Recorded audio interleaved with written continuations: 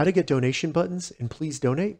Welcome to another Gauging Gadgets Roblox Please Donate tutorial video.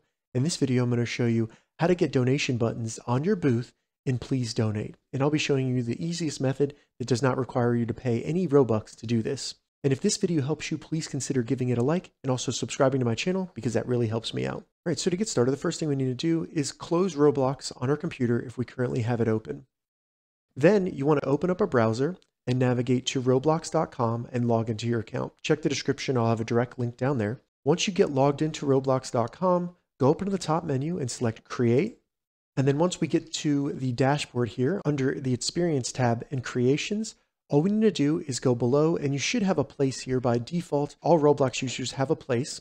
So go ahead and select your place. And then in the left menu under Details, we just want to find and select Associated Items. Once you get to Associated Items, select Passes. So in order for us to actually have a donation button and Please Donate, we need to create either a shirt or a game pass. Now, listing a shirt for sale will cost some Robux. So in order to do this for free, we need to create a game pass, and it's really easy. So once we're under passes right here, simply find and select Create a Pass. And then the first thing we need to do is select Upload Image. So this is going to be the image for the game pass on our booth. So go ahead and select Upload Image. Find an image on your computer. It can be any image. Keep in mind this will be displayed on your booth and Please Donate, and Roblox moderators will have to approve it. So go ahead and select any image. After you select an image, come up with a name, and keep in mind this name will also be displayed on your booth and Please Donate. After that, you can give it a description, but you don't have to, and then just go to the bottom and select Create Pass.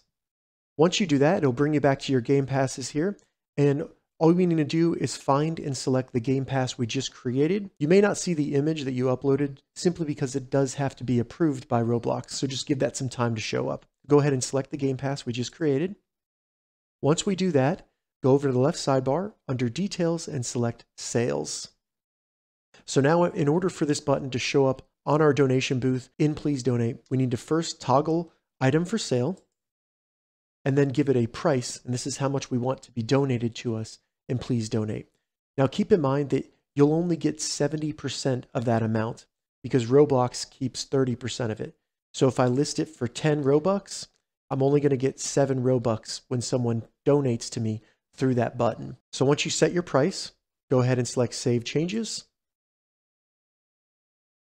And now we can go back to our associated items here, and under passes, we can see that the game pass we just created now has 10 Robux under it. So now simply open up Roblox on your computer and then start Please Donate. And then all we need to do is walk up to an empty booth, an unclaimed booth.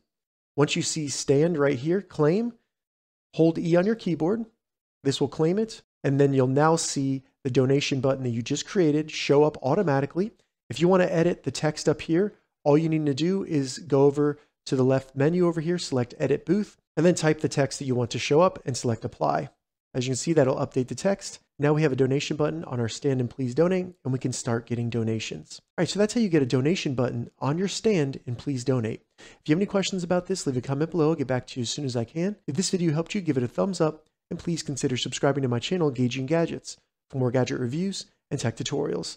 Thank you so much for watching.